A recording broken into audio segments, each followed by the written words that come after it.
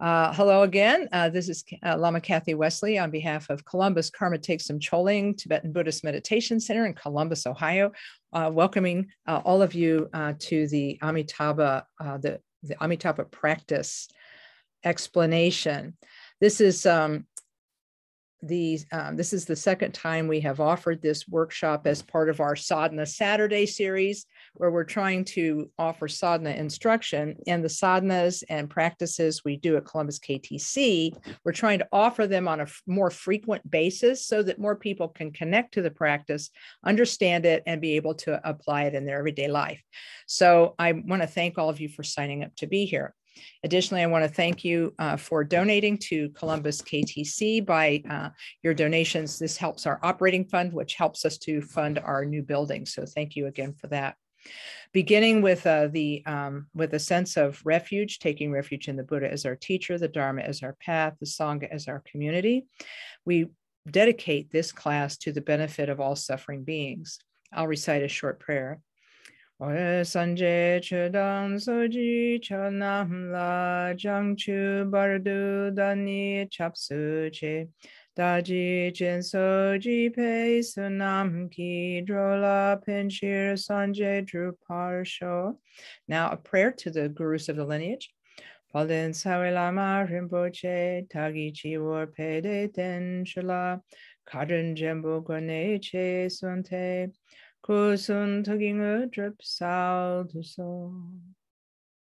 Okay, thanks. For those of you who just joined, right now we're taking a moment to reflect on questions we might have about the sadhana before we start. Because if I have an idea of what information you're seeking, I'll be able to tailor what I present to what your needs are. So the first question was about this particular practice of Amitabha, and if today's class will cover the visualizations from that, and the answer is yes, we will cover them in depth, particularly the visualizations that happen during the mantra recitation, because those are a little complex. We did describe and discuss them the last time we had this workshop, but I want to make sure that everybody feels comfortable and that they understand them, so we'll go through them. Also, just a timing reminder, our class will last until 12 noon. We will do away with the usual break that we use in a 2-hour session. Now, the second question that someone is asking is the Amitabha practice that we use in Chenrezig at Columbus KTC. Is it the same Buddha Amitabha practice as is used elsewhere? And the answer to that is yes and no. Because there are 4 traditions of Tibetan Buddhism, and each one received specific and separate transmissions of all of these practices. And therefore, the Buddha Amitabha practice that we do may or may not be the same Buddha Amitabha practice that is done in the Nyingma, the Sakya, and the Gelug traditions of Buddhism. And even among the Kagyu traditions, there are numerous Amitabha practices. Some of them are short, some of them are long. The ones that we are familiar with at KTC and at KTD Monastery come from something called the Namchu tradition. I'm going to open a Word document here. I've heard that Zoom is trying to improve their whiteboard, which I'm incredibly grateful for, because the original form of whiteboard was a little tricky. So what I'm going to do is I'm going to open up a share screen. There it is. Okay, and I'm going to type a couple of things in there for you. You will all be emailed a copy of these notes when we are done. I think I need bigger typeface. What do you think? We need it to be bigger. Well, let's just go for broke here, guys. Okay. All right, notes. And I think we're going to pick notes.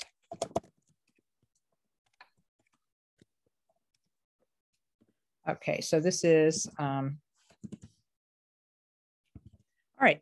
So the first thing is that this sadhana of the Karma Kagyu tradition,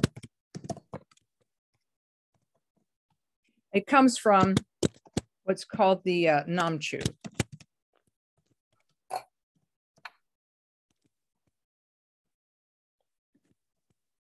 Namchu transmission. And this dates back to the 16th century.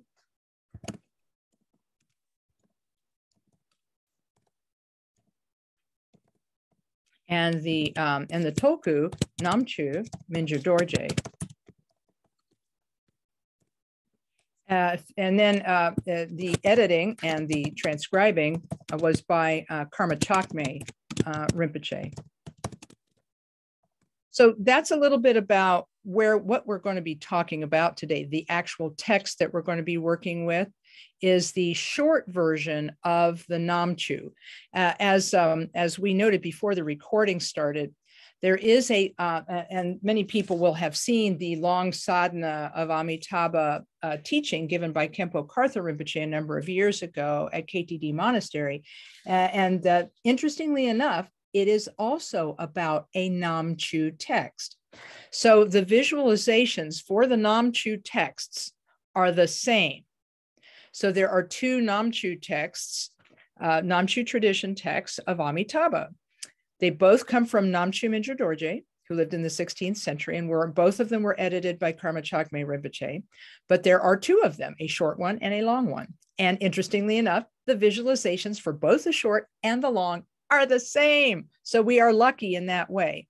However, where they are where they are done in the sadhana is different. So where they are done is different. So we have to accommodate the fact that the short practice is a little bit collapsed, and so the visualizations will be collapsed also.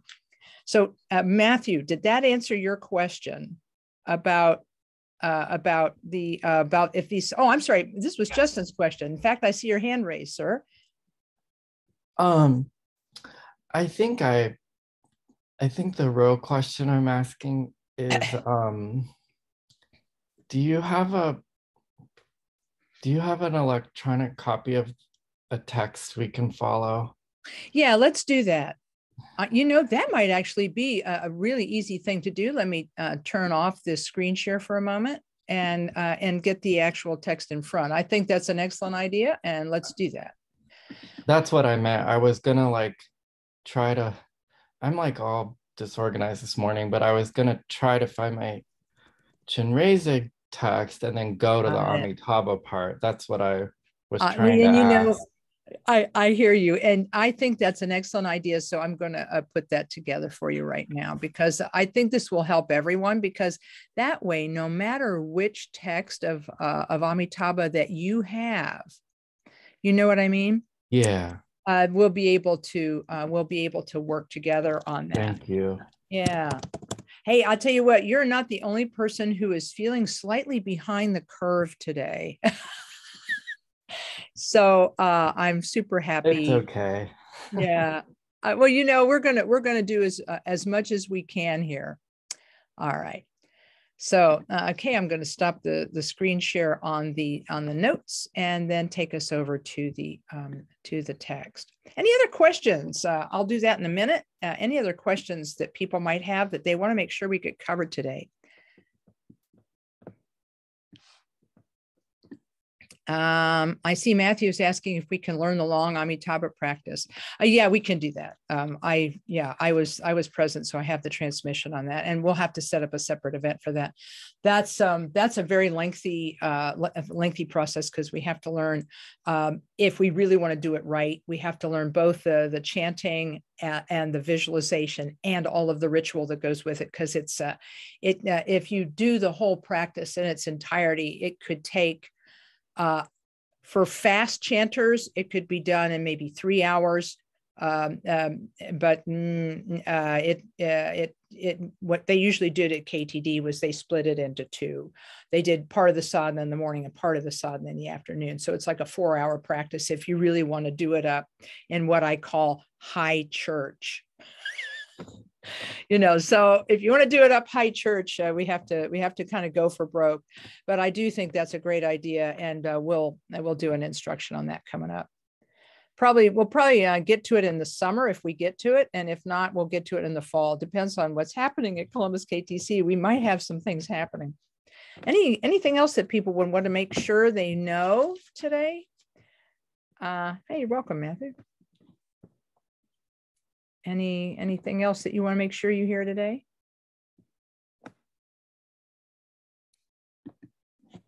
Okay.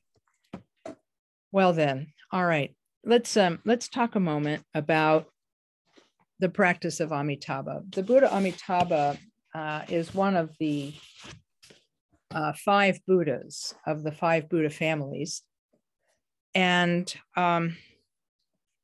those of you who have heard the idea of the 5 Buddha families, if you've heard that idea before, you'll know that the 5 Buddha families are meditational practices that are done in order to counteract 5 different types of mental affliction and to reveal 5 types of wisdom. The Buddha in his teachings said that we all have Buddha nature, meaning that we have a mind that has the capacity to awaken to its own nature and we all have the capacity to become Buddha ourselves. I think that, to me, I know that Christians used to talk about the good news of salvation that's in the Gospels, but I feel like the good news of Buddhism is that we all have the capacity to be Buddha, and that we all have the potential to bring that out. And there are many ways in which our enlightened potential or Buddha nature can be brought out. And one of the methods for bringing out our enlightened potential is through the practice of mantra and visualization. So I'm going to hop back on my artificial whiteboard here for a second. Let's see, where is my artificial whiteboard? Well, that's interesting.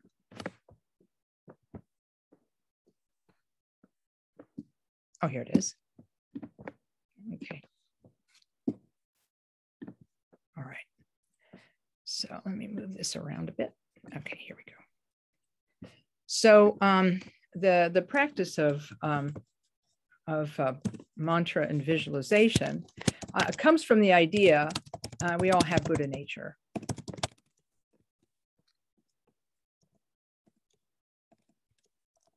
And there are many ways to bring it out. One of the ways is to bring out Buddha nature is the practice of mantra and visualization.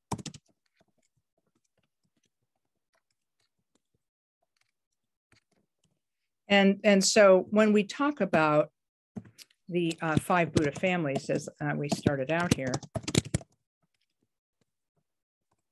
it's a teaching that describes the qualities of Buddhahood that lie within all of us, and that the different practices evoke. Okay, so for example, I'm going to see if I can do this off the top. The Buddha Amitabha is each one of these Buddhas symbolize the overcoming of one particular type of mental affliction. And Amitabha overcomes obsessive attachment, and then he through this through doing his practice, we uncover the there's one of the 5 wisdoms, and I'll have to look these up, to be honest with you, because I was unable to get my notes together this morning because I was so busy working on the Zoom, our Zoom crisis when we couldn't get online this morning. But so I'm just going to give you the names, and we'll fill in the details afterward, and then I'll send all of this to you. There's also the Buddha Akshobhya, and this is the overcoming of anger. And then there is the Buddha Ratnasambhava.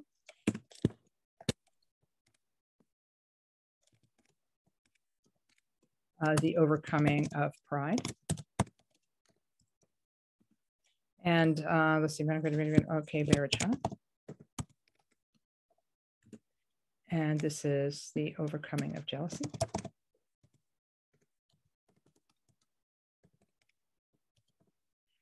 And then there are different ways of talking about the central Buddha in the group. Let me get this in front of me here. I have some notes online.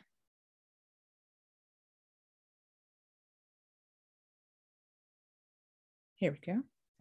All right. So in any case, I have this. I thought I had this. I thought I was missing one. I had this wrong.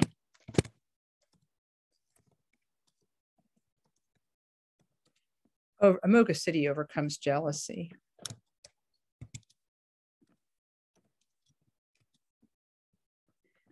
Varachana is the, yeah, I've got it now. All right. Oh, yeah, okay. Overcomes ignorance. So I think we got it. There are several systems for talking about the 5 Buddha families. And so that is one system. So each of these Buddhas overcomes one kind of negative mental affliction and then uncovers one kind of inherent wisdom. And so the Buddha Amitabha is the overcoming of attachment.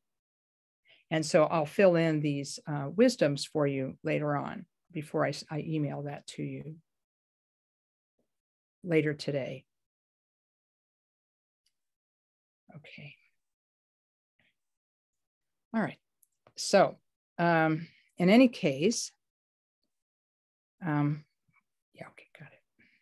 Okay, got it. So that's a little bit about where Amitabha comes from. He's spoken of in the sutras, and his qualities are described. And this particular sadhana that we're studying today was a what's called a treasure text, or a terma, T-E-R-M-A. And I'll put this in the notes as well. And so it is called a treasure text because it was thought that when Guru Rinpoche left Tibet, that he left behind a lot of teachings. He left some of them buried in the ground. He left some of them buried underwater. And he actually placed some in what they call the expanse of space. And these space dharmas, or Nam Chu, Nam means space, Chu means dharma. And this particular treasure revealer, Nam Chu Mingyur Dorje, had a vision. And in his vision, he saw the Buddha Amitabha and interacted with the Buddha Amitabha. And then after the vision ended, he wrote down his supplication to Amitabha based on his vision. And so, having met the Buddha Amitabha personally, the young Namchu Mingyur Dorje was able to transmit through this sadhana practice of the Amitabha the blessing of the Buddha Amitabha to us who read that, who study that, who practice that. And so again, to help us to, it's not that Khenpo Karthar Rinpoche once said one time, he said, we're limited human beings.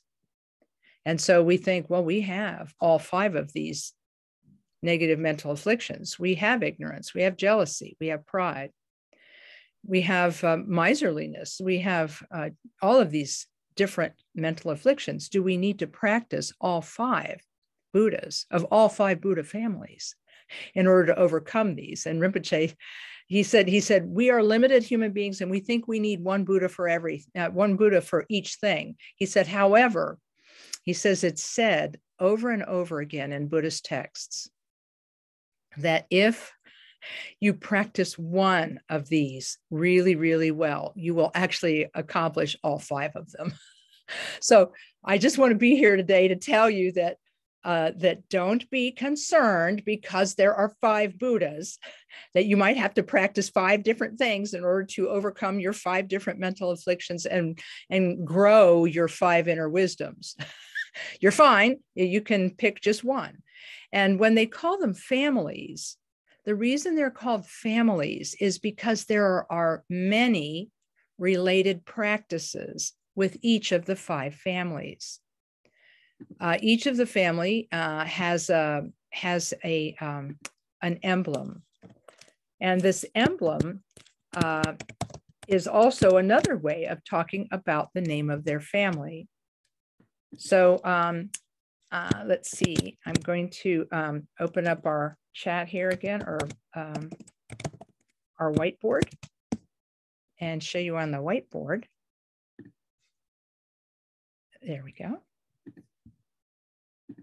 Which each of these are. The Buddha Amitabha is called Padma, or lotus family. The Akshobhya is called the Vajra family. Yes, or sometimes the word diamond is used. The Ratnasambhava is from the Ratna, or jewel family.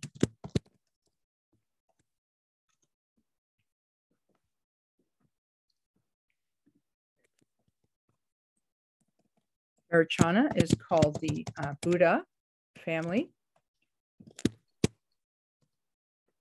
And Amoghasiddhi is called the Karma family.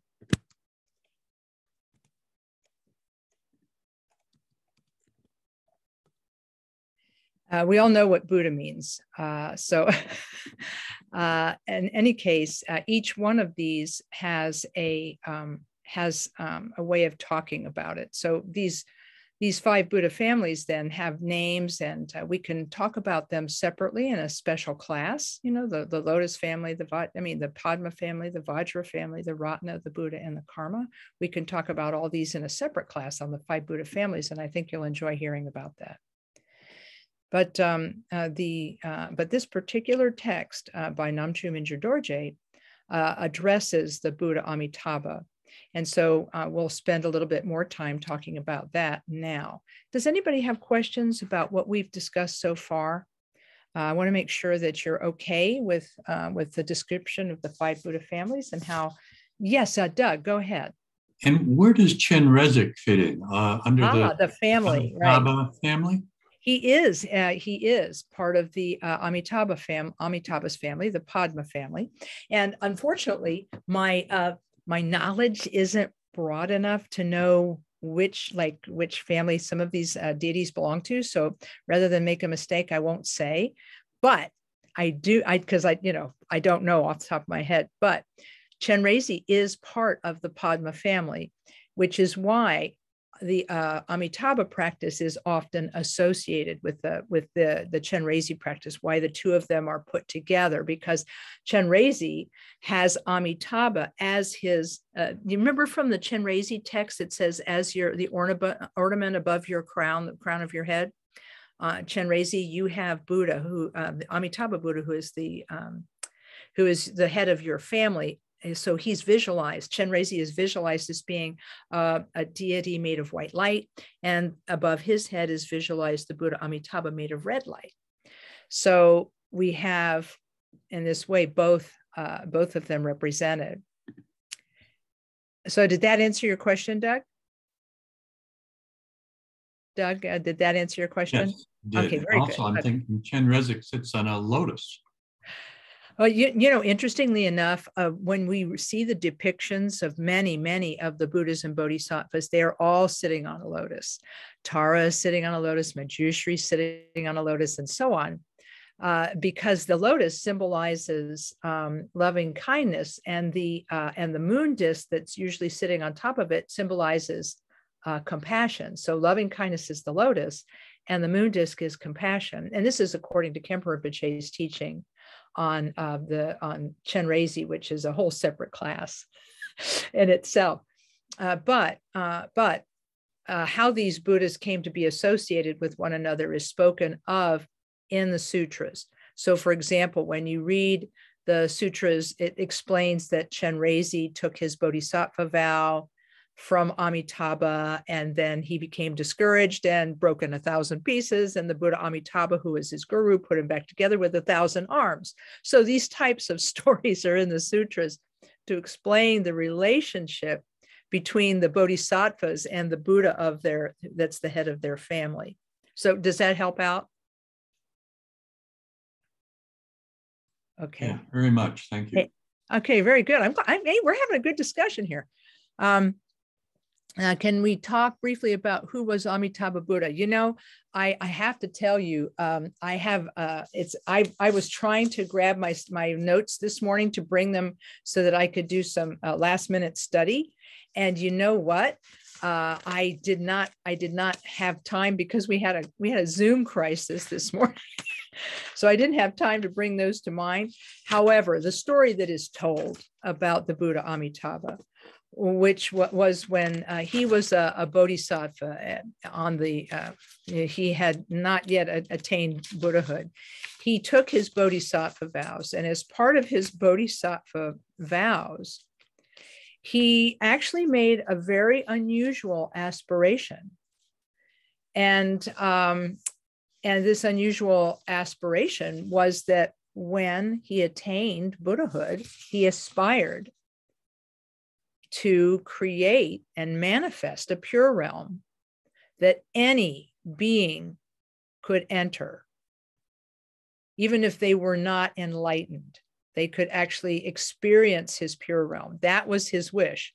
Those of you who are familiar with the Medicine Buddha practice know that when the Medicine Buddha was an aspiring bodhisattva, he aspired to be able to heal people who just hear his name, right? So just by hearing my name, may people be healed. So when he became a Buddha, that capacity that wish came true, essentially. And so people now call upon Medicine Buddha for healing. Just so, because the Buddha Amitabha made the aspiration that when he became a Buddha, he would manifest a pure realm that all beings could enter, all human beings could enter, then it actually became so. And you might say, well, that's a little silly. How is that possible? And the whole concept of a pure realm seems a little strange to some folks in the West because it reminds them of the Christian and Jewish ideas of heaven and so on and so forth. And here's my take on it.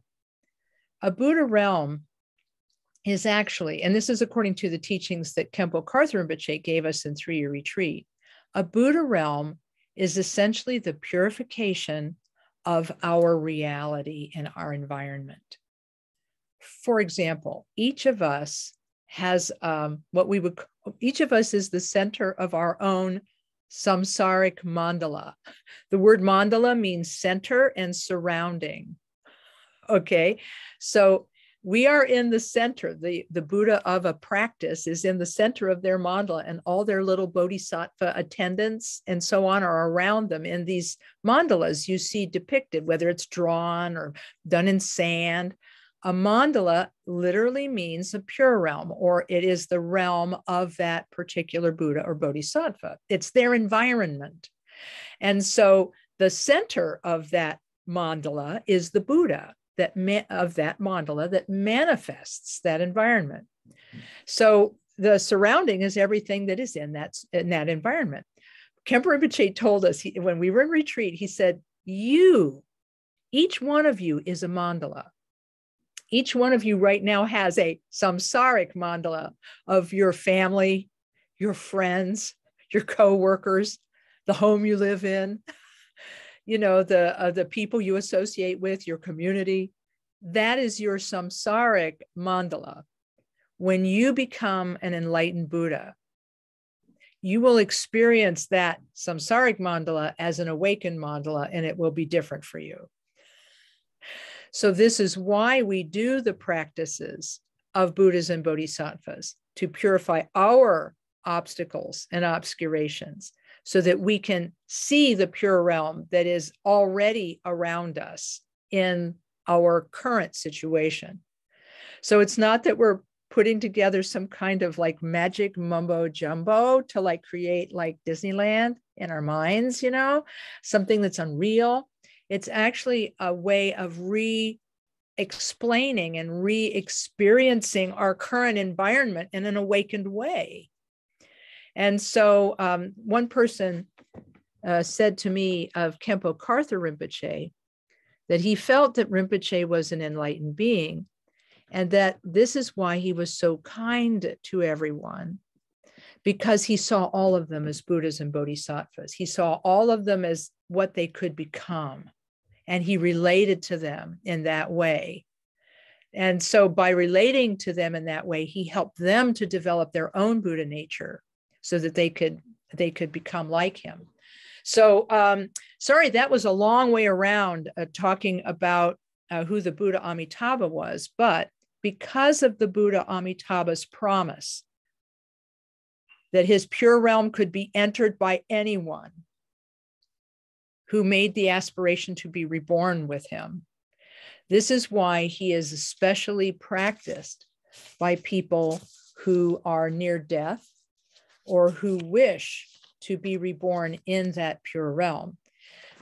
Recently, Mingyur Rinpoche gave a really remarkable teaching on the Buddha Amitabha. And if you can find it online, it's worth watching. He spoke specifically about the pure realm of the Buddha Amitabha, which is called Dewa Chen. I'm going to type that into the notes for you. It's DEWACHEN, the pure realm of Dewa Chen, or the blissful. Let's see. Whoops.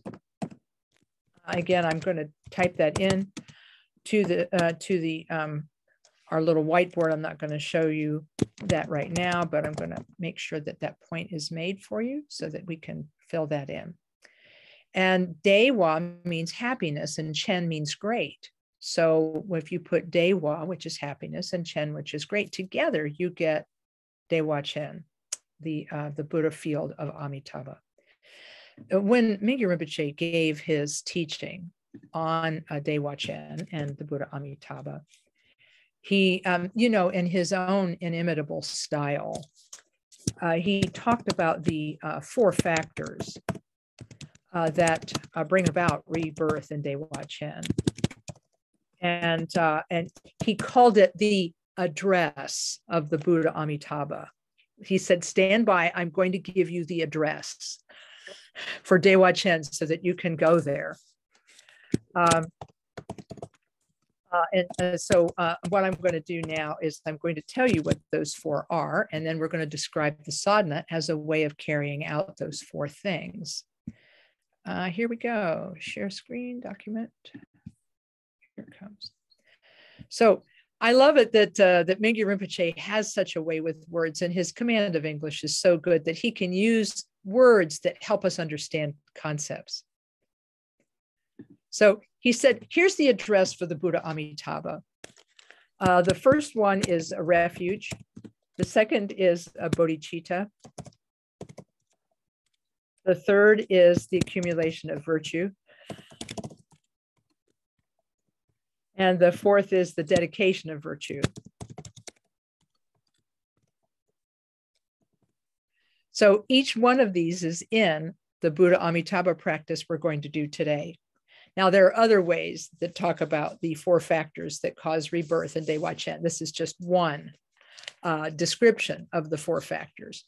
And I will fill in for you the other the other version of the 4 factors. There's a couple different versions of the 4 factors, but this was the set of 4 factors that Mingyur Rinpoche said caused the rebirth in Dewa Chen. Any questions about this part?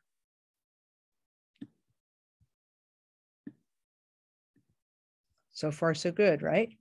So Helder, does that give you the information you wanted about the history of the Buddha Amitabha?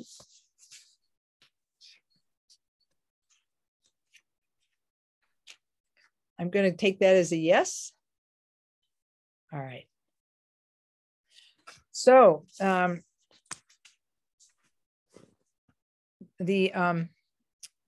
so I think now what we'll do is we'll look at the sadhana itself and get that on screen in front of us.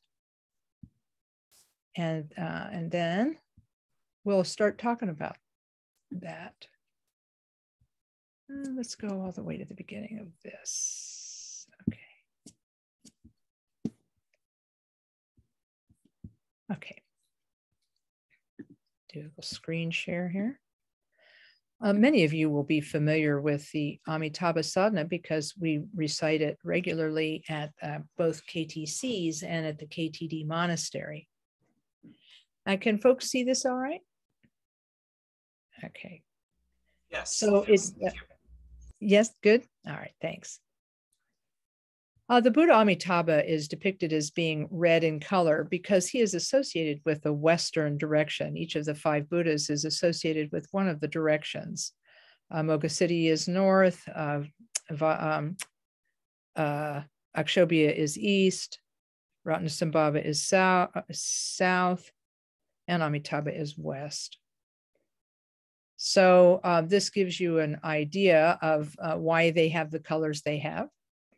And so the Buddha Amitabha is red, which is the color of the setting sun, the sky around the setting sun. His hands are an equipoise in his lap, holding a begging bowl filled with nectar. He's wearing the robes of a renunciate or bhikshu or monk. So remember the address of the of Amitabha Buddha given by Major Rinpoche. It starts with a refuge in bodhicitta and then goes on to the accumulation of virtue and then concludes with the dedication. So according to the teachings of Khenpo Karthar Rinpoche, I'm going to, let's see, bring this up. Oops. For the refuge in bodhicitta section, we imagine that the Buddha is in front of us. The Buddha Amitabha is in front of us. And while imagining that he is in front of us, we recite a prayer of taking refuge and engendering the bodhisattva motivation. I had a hiccup with the screen share. Sorry about that.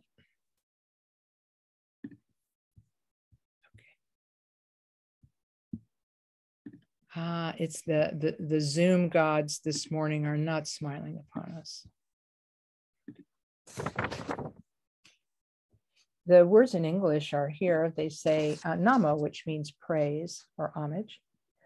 Kunchok sumdang sawasum, chapni namla chapsuchi, drokun sanje la guchir, janchup chotu senkedo.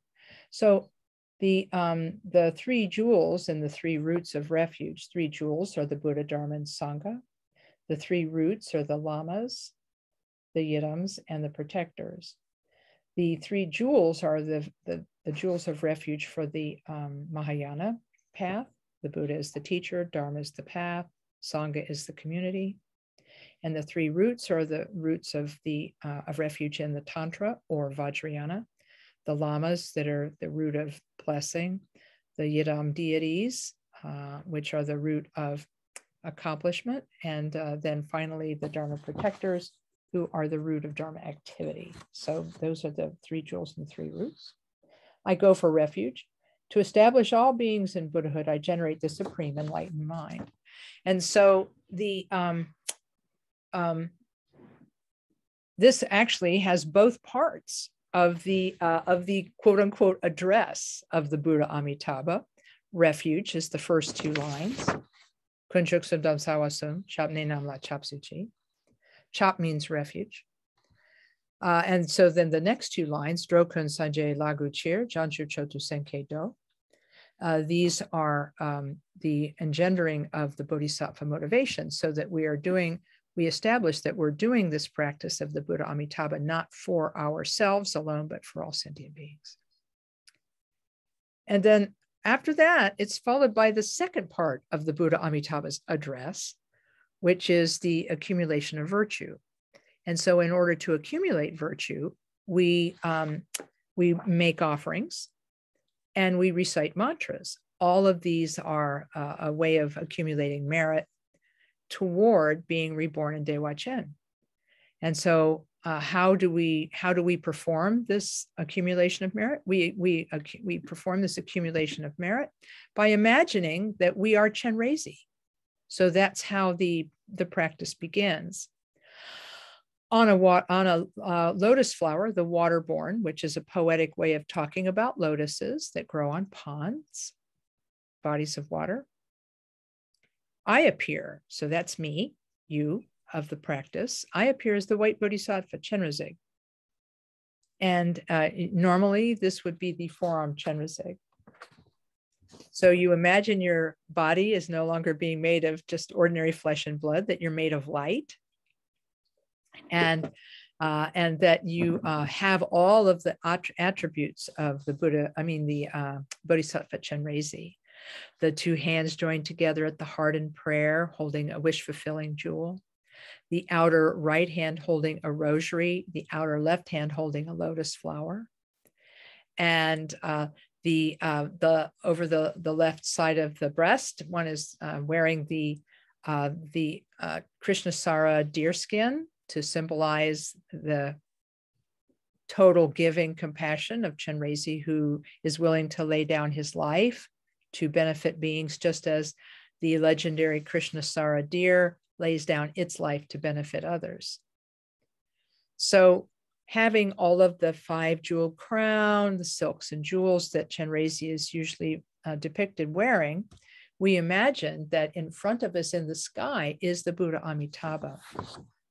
He is visualized as facing us and slightly above us in space. So we're going to actually visualize not just the Buddha Amitabha, but the entire pure realm of Dewa Chen as being in front of us. And we are going to be like the Bodhisattva Chenrezig, a subject of the Buddha Amitabha here in Dewa Chen. So here's already the transformation of our ordinary samsaric mandala. We're already transforming it into the mandala of Dewa Chen by imagining that in that instant of thought, our confused projections of this world disappear, and that we are suddenly in Dewa Chen. We are Chenrezig, and the Buddha Amitabha is in front of us and facing us. And so on a lotus and moon disc in front of us is the protector Amitabha, red in color. So the words here, let's see. Meto chuke peme tain, denan rani sempakar, dundu pema daden la upamegun kudok mar. Ku is body, mar is red. And so the idea is dun is like in front. Then he's going to describe the Buddha Amitabha. He has one face, 2 hands resting in the mudra of equanimity in his lap, holding a begging bowl.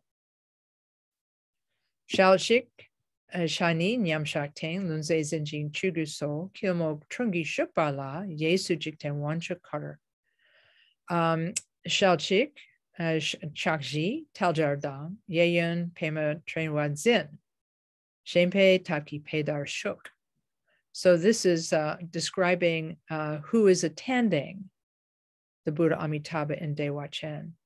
His attendants are on the right of the Buddha Amitabha, which is our left, facing them, is the powerful Lord of the universe, Chenrezig, white in color, 1 face, 4 arms. He's standing, actually. The palms of the first 2 joined together at his heart. The second right hoards the circle of mala beads, and the left a lotus flower.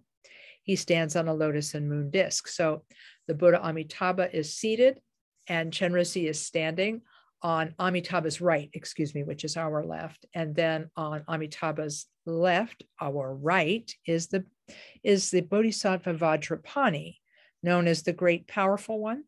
He, it says, Yundu Chakdor Tuchen Top, Shalchik chani kudongo, yeyandroje drubudzin, jembe taki pedarshuk. So Vajrapani is the protector of the Vajrayana. But he's seen here as a peaceful bodhisattva, not as a wrathful bodhisattva. He's seen as a peaceful bodhisattva. One face, two arms, blue in color. Right hand holds a vajra or dorje, and the left a bell. The dorje symbolizes skillful means, and the bell represents wisdom. He stands on a lotus and moon disc. So now we have described the three central figures of the pure realm of Dewa Chen. Now we're going to describe everyone else. Sanjay Jangchub Sempada, Nyentu Drachom Pame Kor, Sowo Sungi. Sanjay Jangchub Sempada, Nyentu Drachom Pame Kor. Kor means like surrounding. So Sanjay, all of the numberless Buddhas, Bodhisattvas, Shravakas, and Arhats surround them. So the idea is that the Buddha Amitabha is surrounded by all manner of enlightened beings, not one left out. So now we've imagined that we are in Dewa Chen, and the Buddha in front of us is the Buddha Amitabha with his two attendant bodhisattvas. But we might have a doubt in our mind that this really is the Buddha Amitabha. So sadhana practices like these include an extra step, and we're going to do that extra step now, which is all of the Buddhas and bodhisattvas that we visualized as being in front of us. We imagine that from the forehead, the throat, and the heart of these imagined, visualized Buddhas and Bodhisattvas, all of them, not just the three principles of Dewa Chen, but all of the Buddhas and Bodhisattvas visualized in front of us, in order to overcome our doubt that we are in the presence of these actual Buddhas and Bodhisattvas, we're going to imagine that lights come out from their foreheads, their throats, and their hearts, and that these lights go to the real pure realms and invite the genuine, actual Buddhas and Bodhisattvas from those pure realms. And then we imagine that these Buddhas and Bodhisattvas come to actually be around us. They sort of are 360 around us, hovering over all of this scene that we have created. And so it says here, Sowo Sumgi Ne Sumgi, Drusum Leni Utrupe Dewa Chen Ne Chendranjur. Chendrang is like invite. So in these three places, the lights that come from these three places because they're associated with the body, the speech, and the mind, which are what makes up a being, their body, their speech, and their mind. The forehead is symbolic of the body. The throat is symbolic of the speech, and the heart is symbolic of the mind. So from the forehead, throat, and heart, the body, speech, and mind of the individual, we invite the body, speech, and mind of the enlightened ones. And we imagine that they come from Dewa Chen. These mantras that follow enact. They're like a little play, if you want to put it this way, a little theatrical presentation. And in this theatrical presentation, we're inviting these beings to come, and we use the mudras, which we unfortunately may not have time to cover today. But we use the mudras and these words to do the invitation and make the visualization more real for us. We begin with the words Om Ami Dewa Shri. This is Ami Dewa, Om Ami Dewa Shri is a way of saying Amitabha's name. And it is the mantra, the short mantra of the Buddha Amitabha. So we start by asking him principally to come. Then it says Benza Samayadza, which means through your promise. Samaya means promise. Through your promise, your Vajra promise, Benza, come here. And so that's the first part of this little play that we're enacting. We imagine the lights go out on Om Ami Dewa Shri, and that they connect with the beings, and that the beings actually assemble around us. And so the gestures for that, for Om Ami Dewa Shri, there's no specific gesture. Om Amitabha Shri is the mantra, but then we roll our hands to the side and cross our hands with the left hand toward the heart, the right hand on the outside, and we snap our fingers. Benza Samayadza. Okay, so we tip the hands from left to right, come toward us, and cross our hands and snap. Benza Samayadza is the assembly mudra. Oh my gosh, it's like Avengers Assemble, only it's for Buddhas. Benza Samayadza. And then we ask for the Buddhas to dissolve into the real Buddhas, to dissolve into the visualized ones. And we imagine that they do this at Zahum Bam Ho. Zahum Bam Ho these are syllables that symbolize the merging of the deities from top to bottom and side to side. Zahum Bam Ho, top to bottom, side to side. And there's a mudra that goes with this that's hard to show because I'm not sitting above the camera here. My hands are not above the camera, but you place your left hand out, palm upward, and you curl the two middle fingers of your hand to being with the thumb of your hand. And you do that on the right hand as well. And then you touch the insides of your wrists. You know, I'm going to do it like this, but it's actually held flat. And the left hand does nothing. It just sits there. So the inside of the wrist is touched to the inside of the wrist for za. Then the back of the right wrist touches the inside of the left wrist for hong. And then the left hand is still just sitting there doing nothing. Then the right index finger touches the left pinky for bam. And then finally, the left hand moves and they change places. The left hand goes to the top and the right hand goes to the bottom. And the index finger of the left hand touches the pinky of the right hand. And so this slow motion, you can watch this part of the video several times over and it will help you learn that mudra. The second half of this mudra, after we have dissolved them together from top to bottom and side to side, is then we sweep our hands upward in this way, saying Tiktra Len, meaning please be seated on these lotus thrones that we have given you. But what we're really saying is please dissolve into these visualized deities. And then we place our hands together in prayer at Ati Puho. Now you can play this section over and over again, and this will help you to learn these mudras. I'm going to go through them one time now completely so that you can see the sequence. Your hands are not in prayer at the beginning. Om Ami Dewa Hri, then you sweep your hands, Benza Samaya Za, and then Za Hom Bam Ho. Tiktra Len Ati Pu Ho.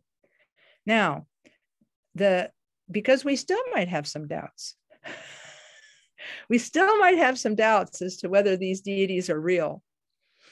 We imagine that we, as Chenrezig, are then ritually purified and blessed by representatives of the 5 Buddha families. And so each one of these syllables, Om, Hong, Tram, Hri, Ah, symbolize one of the 5 Buddhas. Because I don't have time, I can't get into who's who, but the idea is that what happens in this section of the little play, our little production, is the 5 male Buddhas are sitting in meditation while the 5 female Buddhas take up pitchers of nectar and pour these pitchers of nectar into the tops of our heads as Chenrezig, filling us from the bottom to the top with nectar and purifying all of our stains and faults. And so through this little play, this little part of the little play, the Buddhas meditate and the male Buddhas meditate, the female Buddhas then place the nectar through the top of our heads, filling us up. And then the word Abhikinsa Mam, these words, Abhikinsa Mam, are that Abhikinsa means empowerment. So may you empower us. And once, you remember the female Buddhas pouring that nectar into our heads until we fill up to the top? Well, once we fill up to the top, a little comes out the top, and the Buddha Amitabha appears at the top of our head to symbolize the accomplishing of being purified by the 5 Buddhas. So he appears up at the top. So this is the second way that we accumulate virtue. We start by visualizing ourselves as Chenrezig and visualizing Amitabha in front of us. Then we, through this little play, Om Ami Dewa Hri Benza Samayadza Zahum Bam Ho Tetralen Atipuho Ohon Tramri A Abiken Samam, we invite the real Buddhas to be with us, to merge with the visualized Buddhas that we have, and then to fill us up with the nectar of purification. Now, those of you who learn the Medicine Buddha practice will know that there are gestures that are done with the Om Hung Tram Hri A to symbolize our being crowned by the 5 Buddhas. Khenpo Rinpoche, I think, out of pity for us, did not teach us those 5 mudras at the time he taught us the Buddha Amitabha practice. Therefore, I still don't do them. And they aren't generally done at KTD Monastery. But I know there are many folks who have learned these mudras, but we will not be teaching those today since Rinpoche did not teach us to do them. I'm just not going to try to burden people with that particular thing. It's great if you know them, but it's better if everybody in the practice does this part of the practice the same way, or the people who are not doing this part of the practice will feel left out. And we don't really want people to feel that way when they're coming for practice. Therefore, at Columbus KTC, we encourage people to not do the 5 Buddha family mudra at this point, so other people won't feel left out or confused. I want to apologize in advance for that, because I know folks like to do extra accumulation of merit by doing all of the mudras, but just for the sake of simplicity and for helping beings, we're going to do it like that. The last part of our little play is going to be that from our heart emanate rays of light, because we're Chenrezig, remember? And at the end of each one of these rays of light is an offering goddess. And they are going to offer the 7 or 8 offerings. 1, 2, 3, 4, 5, 6, 7, 8. Yes, the 8 offerings that are usually depicted on the shrine bowls. Argam, water for drinking. Padyam, water for washing. Pupe, which are flowers. Dupe, which is incense. Aloke, which is lamps. Gende, which is perfume. Newade, which is food. Shabda, which is music. And then Ahung are these are the last 2 syllables of the offering mantra. Any questions about this part? I'm sorry, Justin. I saw you had a question earlier and I didn't stop. Are you okay? He's okay. Okay. Any other questions about this part? I'm going to stop the screen share for a second, see how you're holding up. How you holding up? Doing okay? Okay. Are we going to get the videos? Yes, the video will be shared this evening. I'll be putting the video up on YouTube tonight, and then there will be just as you received the preview emails from Eventbrite giving you the details, like in 2 days. What was it, Thursday? I think they sent out one saying in 2 days your program. Then there was another one sent 10 minutes before the start of this program. Just as you received those emails, you'll receive an email tonight, which has the YouTube video link in it. If you do not receive this, please write to me at the address that is given. There's a little place on Eventbrite that says contact the organizer, but I'll give the email address here in chat, and that you can write to me if you don't receive the video link tonight, kmwesley@me.com. And if so, that way, if you don't receive it, you can send me a note and I'll make sure you get it. Thanks for asking about that. Thank you. Yeah, no, appreciate that. Other questions that folks might have? It's a lot, isn't it? It helps have a record to go back to. Oh, very good. Very good. Okay, no other questions? Okay. All right. So we will return to the visualization instruction. One question. Yes, sir. About the 5 mudras that you say Khenpo didn't teach you, and therefore you, in your practices at Columbus KTC, do not use them. We had received something like that from Lama Drodo. Is Yes, it okay exactly. to practice it? Absolutely fine. Absolutely fine. Thank you. Yeah, anything you have and anything your group has the transmission for, go for it. Thank you. No worries. Okay. All right. Well then, here we go. So now that we have enacted our little play, where we are in the play right now is that we have taken refuge in gendered bodhicitta and have begun our accumulation of merit by imagining that we're Chenrezig and that we are in Dewa Chen in the presence of the Buddha Amitabha. By the way, it's interesting to note that in a minute, we're going to be doing a visualization for the mantra. And in our hearts as Chenrezig is also the entire pure realm of Dewa Chen. In the center of our body, drawing a line from the top of our head, crowns of our heads down through the torso, there's a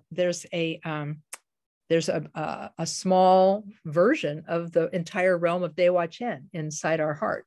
Because after all, we're not made of flesh and blood right this minute. We're made of light, and we are Chenrezig.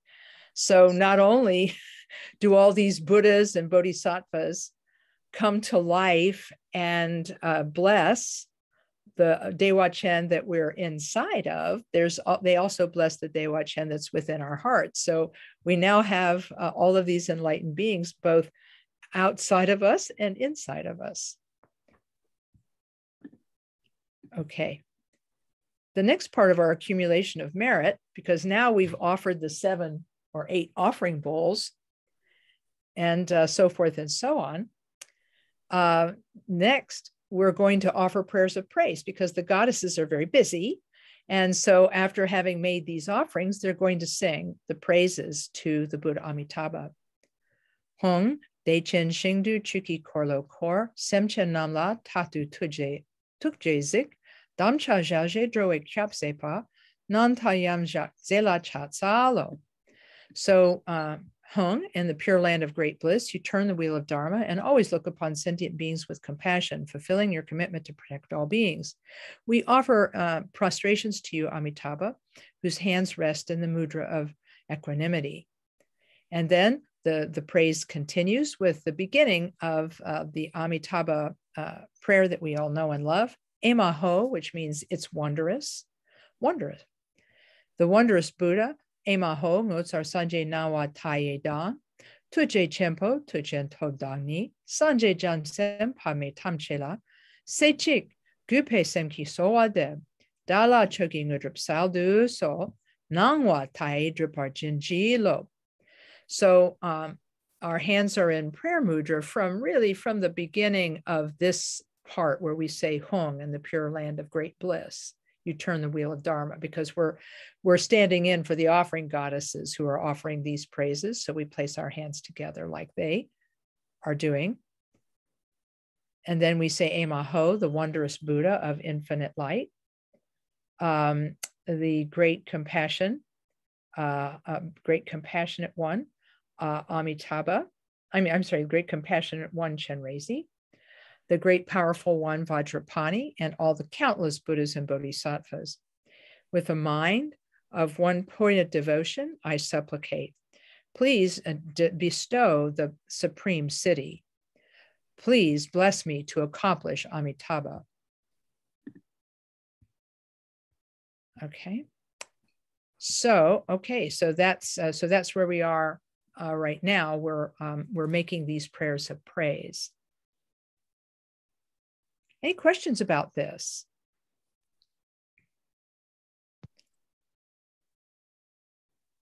Okay. I'm checking chat to make sure there's nothing in there. Okay, good. We're okay. All right. So then after this, bless me to accomplish Amitabha means may I have the blessing of Amitabha and may I be reborn in Dewa Chen and so on. So then one's hands are no longer in prayer for the next part, because anywhere you see visualizations described, like here's one, Hlaso kule uzer nupcho tru, de chen jingne upa me pa yi, kuda ngatrain chat sen pa me pa, charjin bapne dala timparajur. Wherever you see visualizations described from the bodies of the assembled deities, light rays radiate to the west. From the Pure Land of Dewa Chen, Amitabha's form, strings of his mantra, and hand symbols in immeasurable numbers fall like rain and are absorbed into me. That is describing what we're going to be visualizing while we recite the mantra Om Ami Dewa Shri. And so your hands don't need to be in prayer for that, just as they don't need to be in prayer at the very beginning of the sadhana when you say, I appear as the white bodhisattva and Amitabha is in front of me. Those sections will not also take the prayer mudra. So we're, does anybody have questions about that part? Okay, so now we're going to describe this visualization in detail. According to Khenpo Karthar Rinpoche's teaching, he teaches at this point that what happens is that lights issue outward from the three deities in front of you, the Buddha Amitabha, Chenrezig on his right, and Vajrapani on his left, and that these lights go out from their three places and from their hearts, and that it evokes the blessings of the real Amitabha. So how you would visualize this is that you would see lights coming out from them and then going to the realm of Dewa Chen. These lights are multicolored. They're mainly red, but they emanate in all 5 colors from the 3 main deities in front of you. They go to the pure realm of Amitabha and invoke his body, speech, and mind, and the body, speech, and mind of all of the Buddhas who are visualized as being with him. The blessings at the end of these light rays when these light rays touch the Buddhas and Bodhisattvas, it invokes their compassion. It's like we are praying to them with light. And so when the lights touch them, their blessings are invoked, and then they send back their blessings like rain.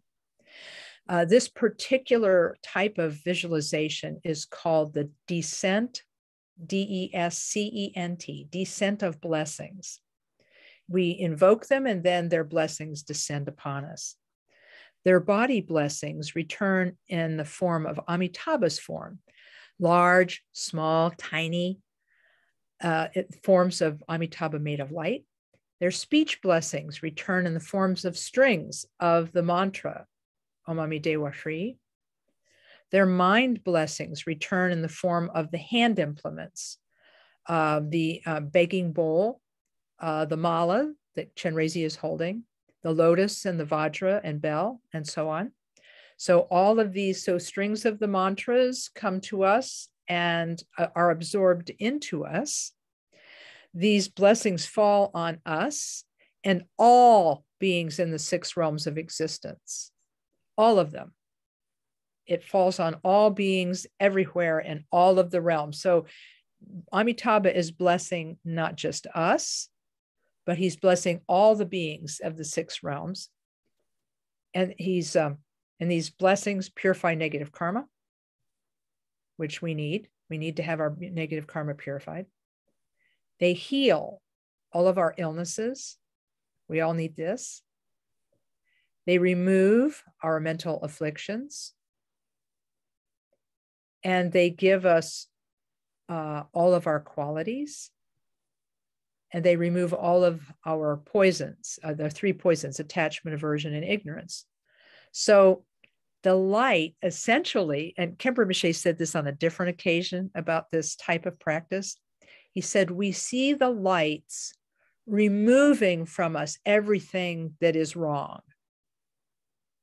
And then we see the lights giving us everything we need, wisdom, compassion, qualities, and so on.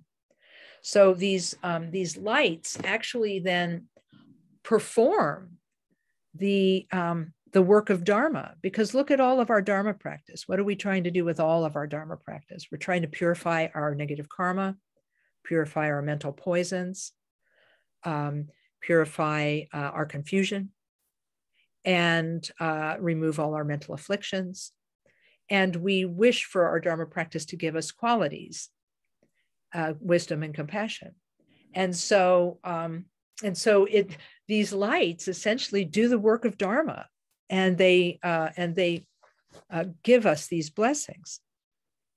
And Rinpoche, in his commentary on Amitabha, said that when these lights touch us, as well as all of the beings in hell and everything from the lowest hell to the highest God realm, it touches all of those beings too. It transforms them, he said, into pure physical form.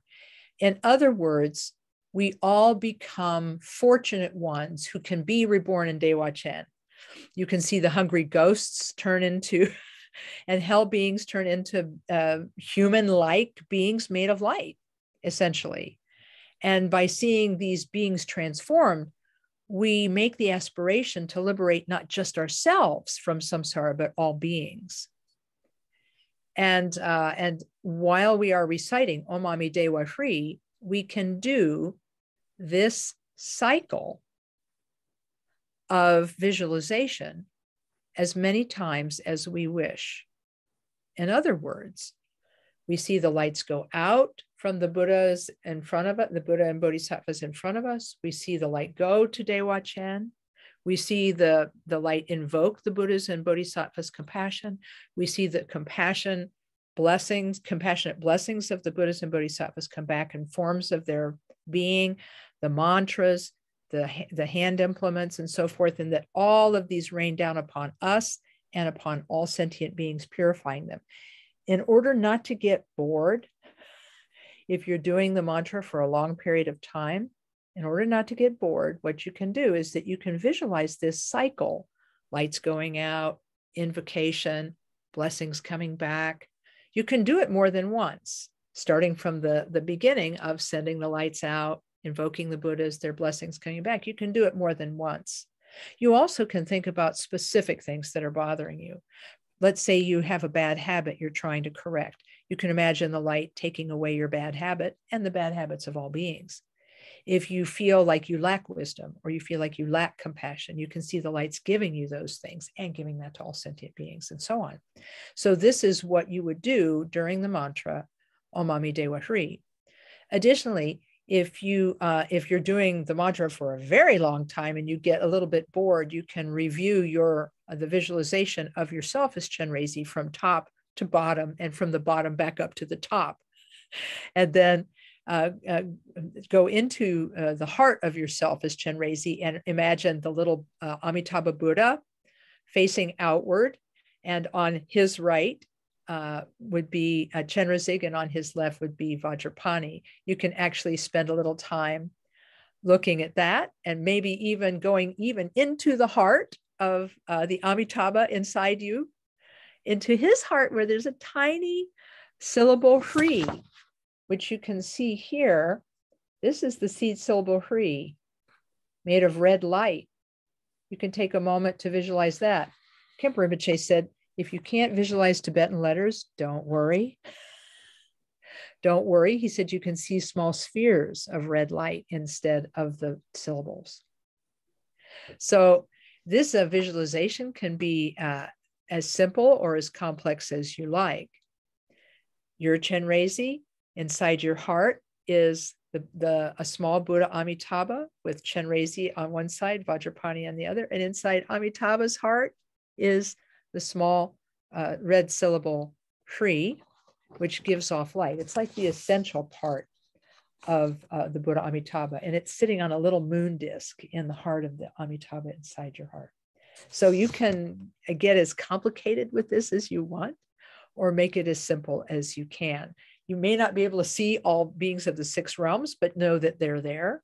You may not be able to see all the Buddhas and Bodhisattvas of Dewa Chen, but know that they're there. And Khenpo Rinpoche said, we all start out not being able to visualize much of anything. But he said, if we can feel the presence of the Buddhas and Bodhisattvas and the presence of these sentient beings around us, that's good enough. Anybody have questions about this part? Did this help you out there, Matthew? Because I know you were interested in the visualization. Absolutely. I've been taking notes the whole time, so thank you. Awesome. Awesome. Okay, good deal. And additionally, I just remembered that I do have an outline, and I will send that as well this evening. And the outline summarizes the visualization, and I will send that with the email tonight along with the video. Thank you very much. Yeah. So yeah. Let's see. Okay. When anybody else have a question? I can't see all of you, so if you want to unmute and ask, you may.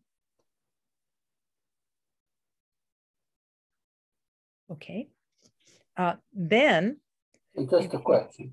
Yes, please. In the teaching of the long Amitabha practice, Khenpo also, I think, gives 4 or 5 different specific visualizations. Can they be included in the short form? Yes, they can. Yes, they can. We did ask him that question back in the day when he gave that teaching, and he said, yes, you can do these same visualizations from the longer practice in the shorter one. It's perfectly fine to do that, but this is just kind of like the short version of it is like the encapsulation of everything. That descent of blessings encapsulates everything. Does that help? You're welcome. Yes. Thank you. Yeah. And before we've learned the long Amitabha practice with its many visualizations, before we learn that, this is what we begin with. And he says you can do it either in the complex way or the easy way, depending on your time and your inclination. But at this point, I still just do these because it's so much easier. Right. As you can see in the instructions, it says, recite Om Ami Dewa Hri as many times as possible, and then repeat Hri. Right. Hri is the seed syllable of the Buddha Amitabha. It's also the shortest version of his mantra. Hri, Hri, Hri, Hri, Hri, Hri. So it is the shortest version of the Amitabha mantra. And those of you who've read the text on the long Amitabha practice know that it's the Om Ami Dewa Hri is called the father tantra mantra, and that rhymes. Cool. And Hri is the mother tantra mantra, but we're not going to get into all that because that's where my knowledge begins to collapse. So we're just going to stick with this right now since we're short on time. Thank you. Okay. All right. So while we are reciting Om Ami Dewa Hri, we do this descent of blessings, sending the light out and receiving the blessings. But what do we do when we're reciting Hri? Hri, Hri, Hri, Hri. This one's quite complicated, and Rinpoche explains it in his commentary.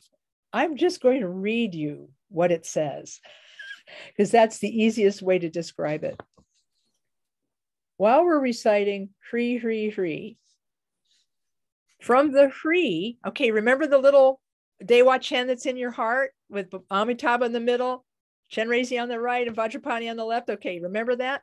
Inside the little Amitabha's heart is the little shiny red Hri, right? Okay, so then from that Hri on the moon disk in the heart of Amitabha in your heart, many red Hris emanate in a continuous chain.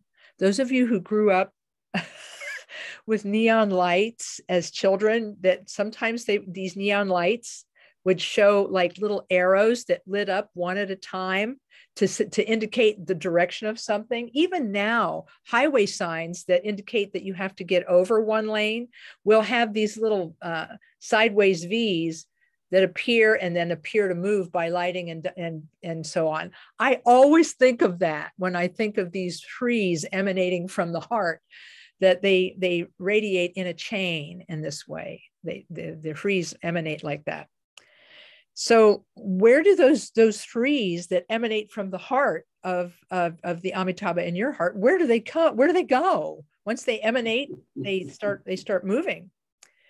This chain comes out of our mouth as Chenrezig, and it's still in a continuous chain, and it goes into the mouth of the Amitabha in front of you as an offering. Remember, we have Amitabha in front of us as well, right? And then it drops down into the heart of the Amitabha in front of you, where there's also a Hri. The Hris are blessed by Amitabha and then come out the navel of the Amitabha in front of you. Okay, so that comes toward you as Chenrezig, goes into your navel as Chenrezig, comes up to the Amitabha in your heart and goes into the navel of the Amitabha in your heart, goes up to the Hri in the heart of Amitabha in your heart, and it forms a continuous chain. You can see this chain as moving.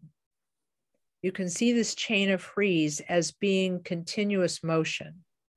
The Hris are coming out of your mouth as Chenrezig into the mouth of the Amitabha in front of you, down to his heart, where it's blessed by him. It comes out his navel, comes into your navel as Chenrezig, up into the navel of the Amitabha in your heart, comes out his mouth again, and so on. So this chain, this continuous chain between you and as Chenrezig and Amitabha in front of you, shines with brilliant red light. You could see it as like a whirling firebrand almost.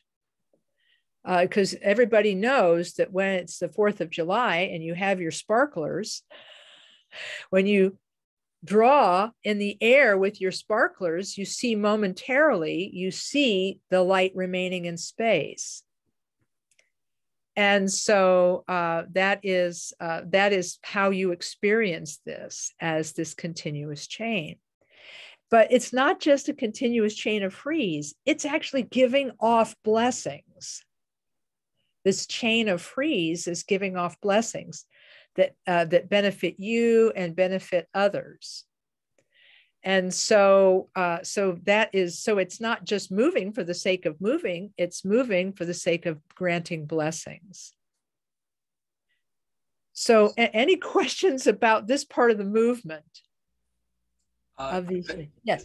Hi, could I just ask a clarifying question? You bet. So when the chain of Hris come into our navel and we're receiving that blessing, then that we imagine that going up into our heart, and then the cycle begins anew out of our mouth.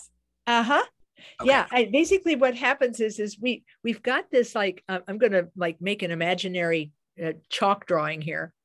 Here we are as Chenrezig, and inside our heart as Chenrezig, there's a little Amitabha that's got a little Hri, right? He also has a navel and a mouth. So, okay, that'll come into play in a minute. So then we as Chenrezig have a mouth, right? And it comes, the chain comes out and goes to the Amitabha that's in front of us. It enters his mouth, goes down to the Hri in his heart, is blessed on the way down, comes out his navel, goes into our navel as Chenrezig, which then comes up into the navel of the little Amitabha in our heart. It goes up to his heart, is blessed again, comes out his mouth again, and it all just keeps rolling. Okay. And what I've had to do with this is I've actually had to like make a little drawing and walk my way through it each time. Even now, I still have to walk myself through each aspect of it visually, with visualization, right? I walk myself through each part of it verbally in my head, and then I visualize it. So I don't know if that helps. Okay, thanks. Other questions? Yes, thank you very much. Appreciate it. You're welcome. Any other question about this part? I know that's a lot, and you can replay the video, but that will help. Now, as you know, even each one of these visualizations changes, okay? Because the Om Ami Dewa Hri, when that stops, the descent of blessings visualization stops. And then we recite Hri, Hri, Hri, Hri, Hri. And then we do this whirling firebrand visualization. But then when we stop reciting Hri, it actually ends in a different way. When we stop the visualization of the descent of blessings, if we're lucky, we stop with the last of the blessings entering into us. But with Hri, there's actually a way that it ends. He says, when the Hris, the recitation of Hris begin to stop, all the Hris that are circulating suddenly dissolve into one another and into the Amitabha in your heart as Chenrezig. It's like they all collapse from the place they began, which was from the heart of the Amitabha in your heart. Okay? From the heart of the Amitabha in your heart.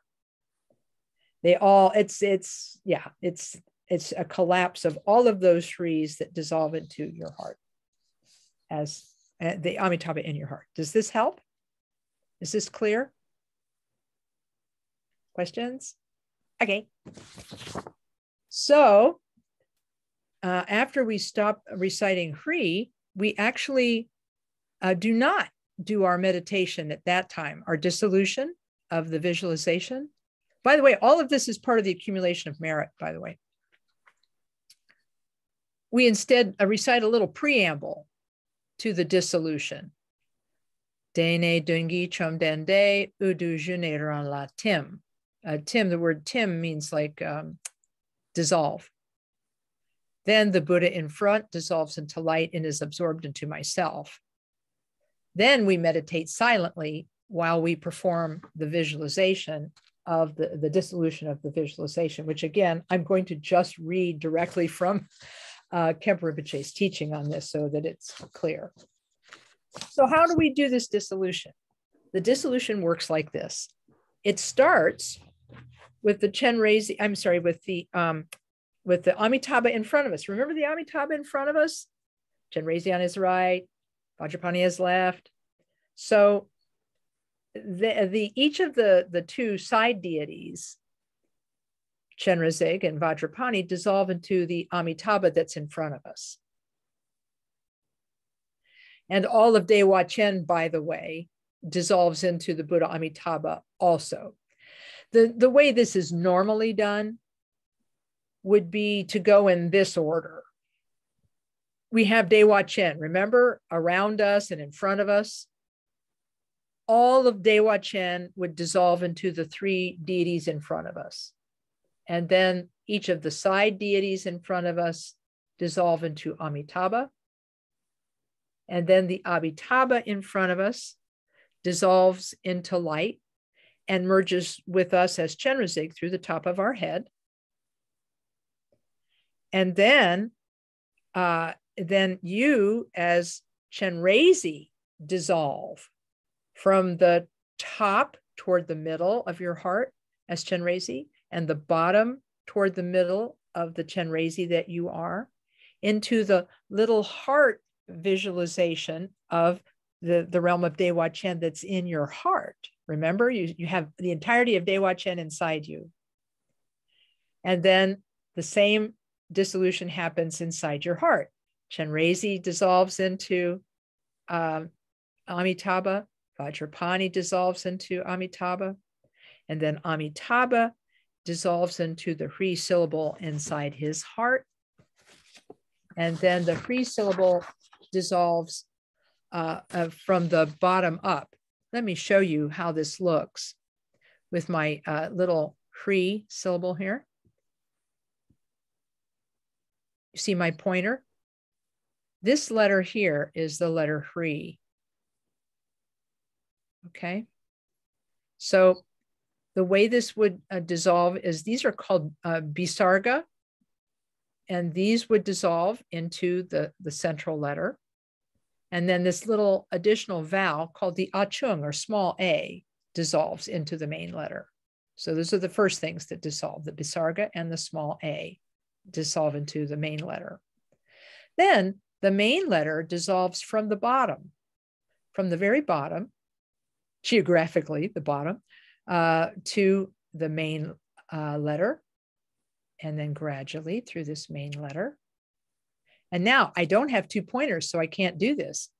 But there's a there's a curlicue for the letter I, Hri, and it goes from both ends, from this end and from this end, simultaneously toward the high point of the letter I, which is here.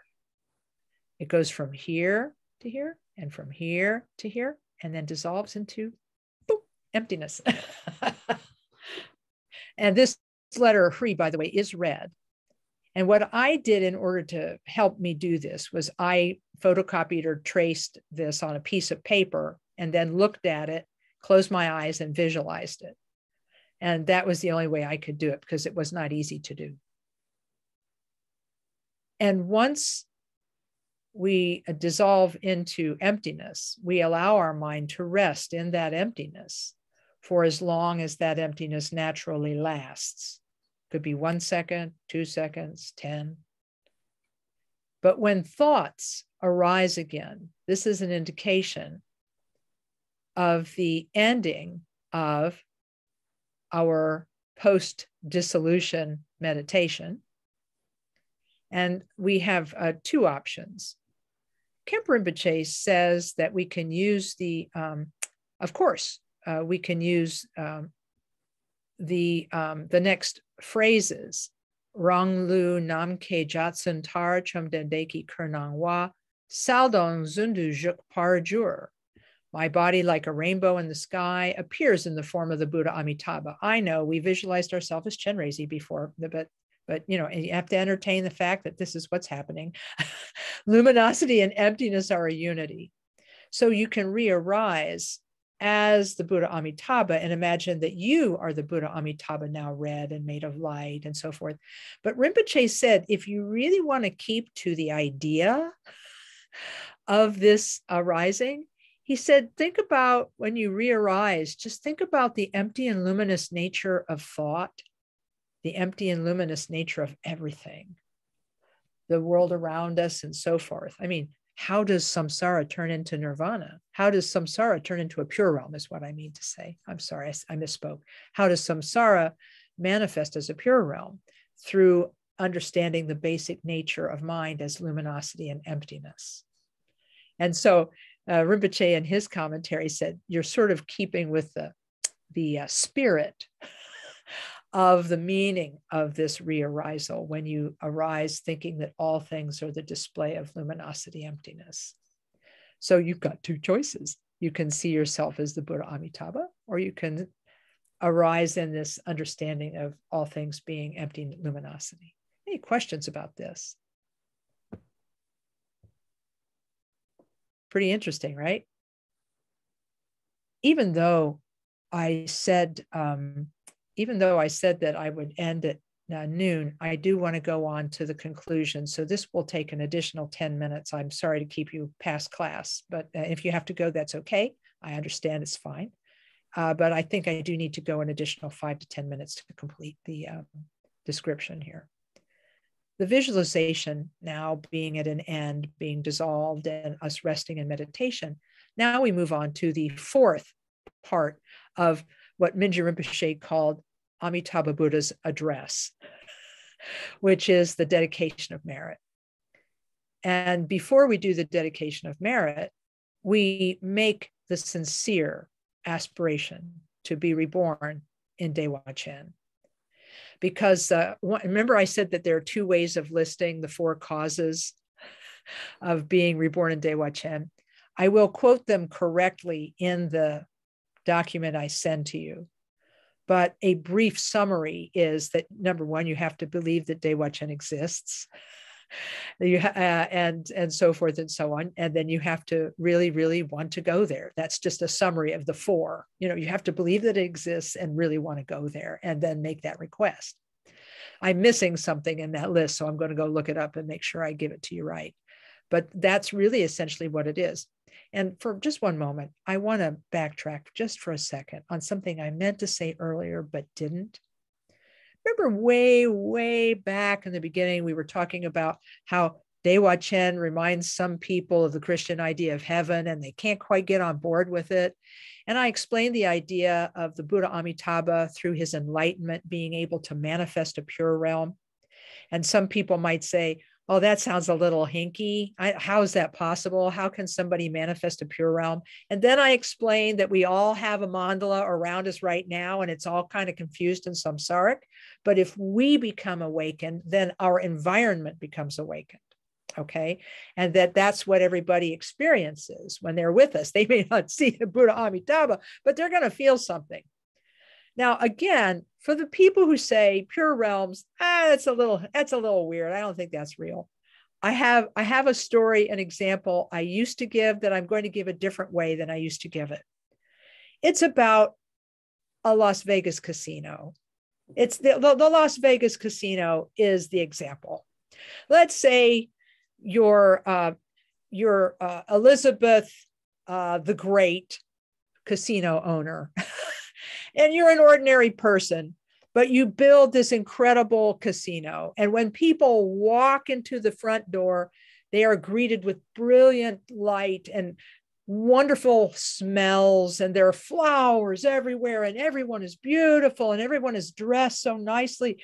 You would walk into that casino lobby and think, wow, this is like heaven. If an unenlightened, ordinary samsaric being can create the illusion of a pure realm, who are we to say that the Buddha Amitabha cannot do the same?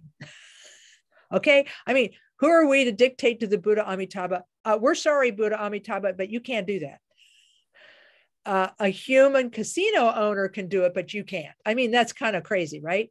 So I'm sorry, I had to bring the casino reference in there because anybody who has been to Atlantic City or to any casino anywhere in the world knows that they understand humans and that we like certain things. Smells are nice, beauty is nice, and that they create this beautiful environment around you so that you'll want to spend your money there.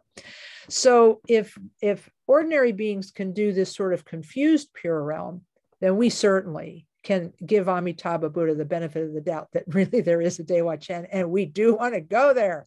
Sorry for that little digression, but I wanted to bring it back before we made our aspiration. So here's the aspiration. Emaho ngosar sanje nawa taida yesu joa tuje chempoda yundu sempa tuchen to namla sanje jan sempa me korgi kor deki ngosar patu me payi Dewa Chen shejawe shinkam der Dani dine sepu jermata kewa shengi barma chuparu deru kene namte shaldon shot deke daki munlam tapadi chochu sanje jansen tamcheki gekme drupar chinchi lap tu so deata bensandria awa boda nai soha. This is the part of the Amitabha supplication that most people know. And in fact, many people know it by heart. It forms all of the aspects. It contains all four of the aspects of the alternate list of how to be reborn in Dewa Chen. We start with a praise, Emaho, wondrous, Buddha of infinite light, on your right, the Lord of great compassion, and on your left, the Bodhisattva of great power, all surrounded by countless Buddhas and Bodhisattvas. There is wondrous and immeasurable bliss and delight in this pure land called Dewa Chen. The moment when I pass from this life, by the way, ni, this little letter ni means me, may I, dag ni, I'm sorry, I said ni. Yeah, Dani, Dashen, yeah, dag ni, yeah, may I. Let me see, now I have to do it again. I have to, Dewa Chenji Jawish, you can do Dashen, Dine. Yeah, so you can actually insert here, instead of ni, you can actually use the word shen, S-H-E-N, which means others. And I'm typing it into chat. Like if you're praying for somebody else who has died, instead of saying dak ni, you say dak shen. Dashandine sepu jiramata kewa shengi parma chuparu. Okay, S-H-E-N, Shen. Instead of Dakni, it's Dakshen. This was taught to me by Lama Tashi Dunda, who was our first ritual master in our 3-year retreat. And so that way he says, if you're praying for somebody else, Shen literally means others, but then you think of the person you're praying for. You don't have to say their name, but you can think of them. And so forth. Without taking another rebirth, may I be born in Dewa Chen and behold the face of Amitabha. Having made this aspiration prayer, may all the Buddhas and Bodhisattvas of the 10 directions give their blessing that it be fulfilled without hindrance. And then Teata Pesandriya Awa Bodhanai Soha roughly translates as, may this be done, or may this happen just as we have wished. May this come to pass just as we have aspired. Any questions about this first half of the Dewa Chen supplication? Okay. Then we'll go to the second part. This is the part that's not as well known. Everybody asks me, why did Khenpo Rinpoche never chant the word Om? No clue, no idea, never asked him. This is the problem with having been a Dharma student in the 70s. The Lamas just said stuff and you said, yes, Lama. And you didn't question much of anything. It could have been our generation. I don't know exactly, but we just said, okay, we do it this way. Thank you, Lama. And that's it. We didn't bother to ask. You know, kind of dumb on our part, but you know, that's what happened. So he never explained to us why he didn't recite this at the beginning. So I think it's because he felt it was a continuation of the prayer, not a separate prayer in itself. Who knows? May all the Buddhas and Bodhisattvas of the 10 directions and 3 times think of me. I rejoice in the perfection of the 2 accumulations, which are merit and wisdom. All the virtue I have gathered in the 3 times, past, present, future, I offer to the 3 jewels, Buddha, Dharma, and Sangha. May the teaching of the victorious one, which means the Buddha, flourish. I dedicate this virtue to all sentient beings that they may attain enlightenment. May all this virtue gathered together ripen in my mind stream. May the 2 obscurations be purified and the accumulations perfected. May life, health, experience, and realization increase. In this life, may the 10th level, meaning the 10th level of the Bodhisattva awakening, just short of full Buddhahood, be reached. Instantly, when we depart this life, may we be reborn in Dewa Chen. Once born there, may the lotus open, and in that body may we achieve enlightenment. After reaching enlightenment until samsara is empty, may our manifestations guide living beings. The words samaya ja ja ja, which is like samaya virtue, virtue, virtue, is basically not recited. Not sure why, but I believe it's like a seal at the end of the document. May sort of like, may this be of benefit, may this be a virtue.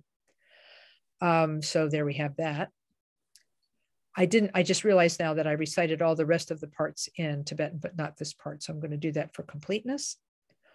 Chotu Jawa Seche Gan, Soni Zola Jairong, Dagi Dusum Gesak Pe, Kuncho Sumlat Shipabu, Jawe Tempa Peljuchi, Gewa Sem Chen Kunlango, Drokun Sanje Topjuchi, Getsa Tamche Chikdute, Daki Jila Minjuchi, Dribnidane Sozote, Serine Me Nyam Topel, Sedir Sachu Nunjuchi.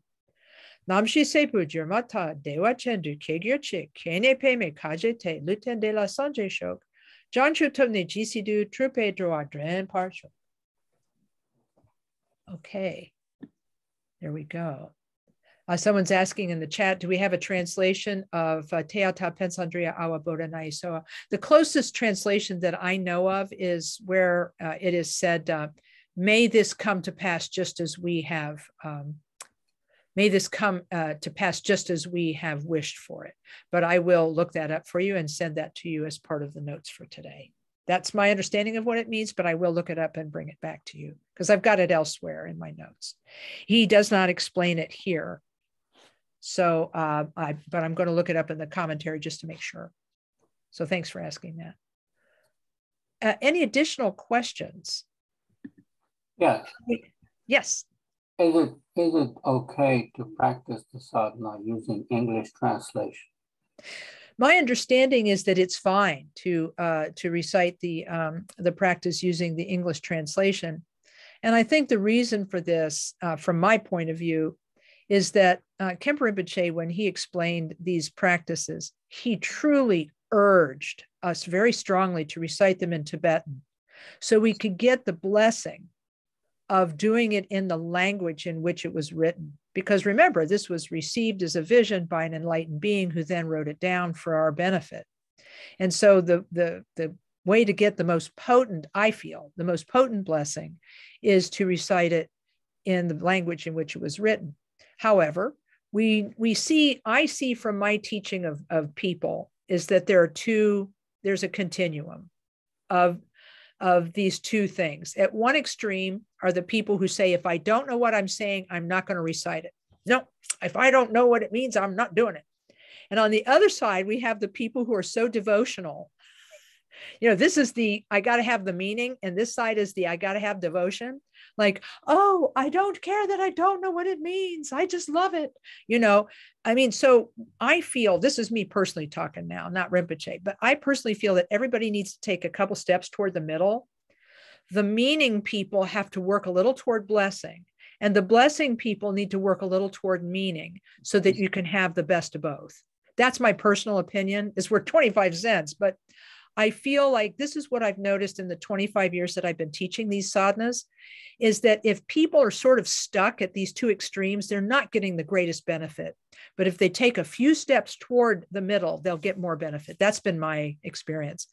But I do feel that if a person is having trouble and struggling and cannot relate to the Tibetan, I think it's fine to recite it in English. Khenpo Rinpoche, when he was teaching the Mahamudra Nundro practice, at that time when he first started teaching it, he said, well, you can do your first 10,000 of your 100,000 repetitions in English so that you really internalize the meaning, but then you should switch over and recite it in Tibetan for that blessing. So what I would tell anybody is that you can do it in both languages.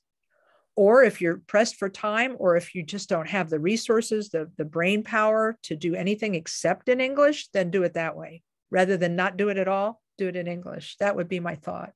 I'm sorry, it's such a nuanced answer, but I feel that it's simplistic for me to say, oh, yes, you have to do it in English, or, oh, yes, you have to do it in Tibetan. It's a very nuanced answer because we're nuanced individuals and we learn and take in information differently. And so I want everybody to feel like they're understood. So thanks for that question and letting me answer it at length. Other questions people might have.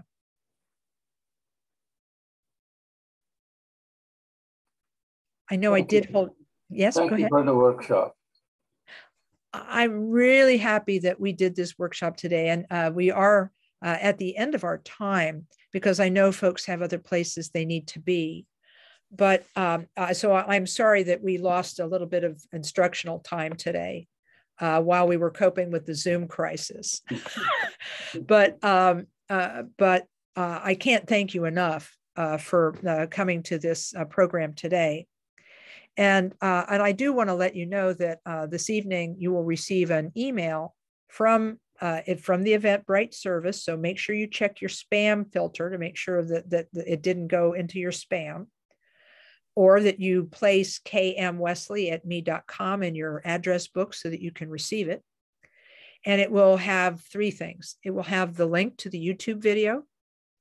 It will have the notes that we took on our whiteboard. And it will have the outline from Khenpo Karthar Rinpoche's teaching on Amitabha. So those three things will be included. What I tend to do with these is put these things up on Dropbox and then give you the Dropbox link, but they can usually be downloaded fairly easily. If you have any trouble downloading anything, you can just write to me and I'll make sure you get it. So I'm happy to have introduced you, really happy to have introduced you to this practice. And I see, yes, thank you. Thank you. You guys are great. Thanks for saying thanks. And let's do a little dedication of merit. When Khenpo Karthar Rinpoche would dedicate merit, he would give this really global, beautiful global dedication. And I'm going to do my best to recreate that now. he would say, we use these words of dedication of merit to dedicate the goodness of what we've accomplished today and to dedicate all of our positive karma from the past, the present, and into the future. We gather it all together and dedicate it to the liberation of all sentient beings, that they may be freed from suffering, come to happiness, and then to Buddhahood. And coming to Buddhahood, may they emanate in all directions and benefit sentient beings endlessly. We dedicate the goodness with this thought in mind.